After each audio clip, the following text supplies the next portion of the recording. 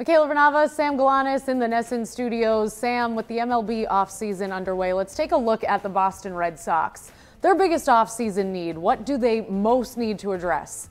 Well, we saw in the postseason how important having a good bullpen is, and I think the Red Sox definitely need to do some work there. They do have closer Craig Kimbrel, and they will have Carson Smith back next year, but they need that 1-2-3 punch like all the other teams have had.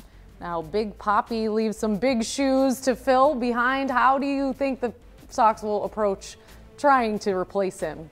Well, you do have some good DH options on the market right now. You have guys like Edwin Encarnacion, Jose Bautista, Mark Trumbo, but I think overall the Red Sox are still in pretty good shape. They're definitely going to hurt from losing a guy that can hit 30-plus home runs and 100 RBIs, but I think they'll be able to get on without him.